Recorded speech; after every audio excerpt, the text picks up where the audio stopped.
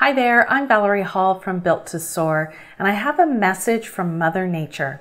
She is pissed. It's taken the teenage voice of Greta Thunberg to open our ears and draw our attention to the climate crisis that we are all facing on this planet. Recently, there were rallies all over the world, and I was speaking with a group of business owners after the rally here in Toronto, and many of us were in tears at what is happening to our planet and the part that we've played in bringing about this climate crisis.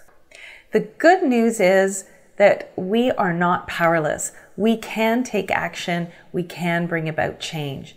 And especially as solo business owners, we are at the helm of our own businesses, and we can make change faster than those big corporate entities. What I know for sure is that small steps can bring about big change. And today I want to share with you 3 steps that you can take to reduce your environmental footprint on this planet. Now, of course, there's more than 3 things you can do, but these are 3 things that when I reflected on it were things that I didn't immediately think about, and they may be new for you as well. Number 1 is to pre-cycle office supplies. Now, pre-cycling is a term that I hadn't heard about before, but when I looked it up, it actually makes a lot of sense. Pre-cycling is making a conscious choice before you're purchasing something as to whether or not you can reduce or recycle that piece of office supply. So for example, it could be asking yourself one question before you make that purchase. And that question is, can I reuse or recycle this supply? You could choose office supplies that are recyclable or that are packaged in a minimal way, or that the packaging can be recycled. It could be using paper clips instead of staples.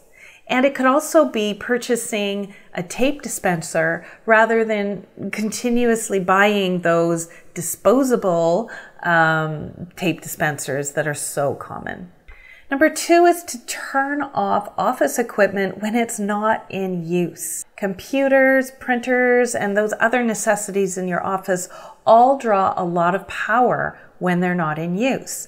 So it could be as simple as buying a power strip and plugging them all in there and then just flicking that switch to off when they're not in use.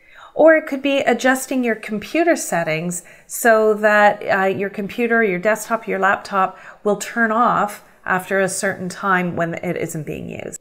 And it could be buying LED light bulbs for your fixtures that don't draw so much power. In all those ways, you are reducing your energy consumption and reducing your energy footprint. And the 3rd way is to use less paper in general, but especially in taking notes. There may be scraps of paper and notepads all over the place with little scribbles all over it. I see this all the time. But now there's a way that you can digitally take notes where it's not just typing on a keyboard, but you're actually transcribing things with your hand and a stylus. I want to show you what I purchased. I recently purchased this stylus, and I love it because I use it to actually handwrite things on my iPad. And in that way, I'm mimicking the feeling and the creativity that comes when you're handwriting something, but I'm not using paper.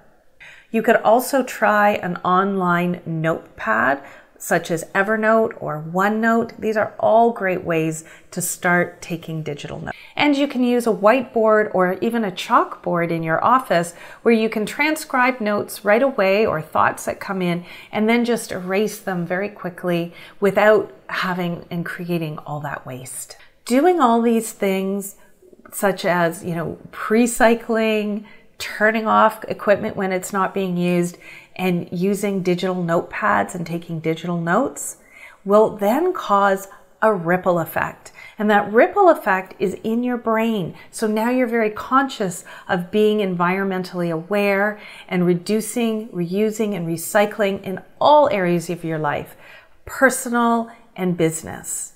It will be very powerful and will bring about so much change on our planet. That is your next step to designing your environmentally friendly business so it's built to soar. Thanks for watching, and I'll see you next time.